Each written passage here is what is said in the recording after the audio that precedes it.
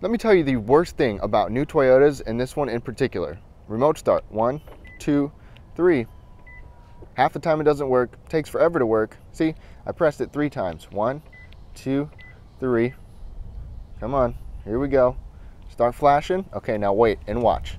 It's gonna start it up, and this is really dumb. As soon as you unlock the door, not even open it, as soon as you unlock it, it shuts off. It's so annoying. It just ruins everything. The heat, the cool, if you have to load anybody or anything up, it's just a waste. If you open up any of these doors or unlock it, it's gonna shut off. Really annoying.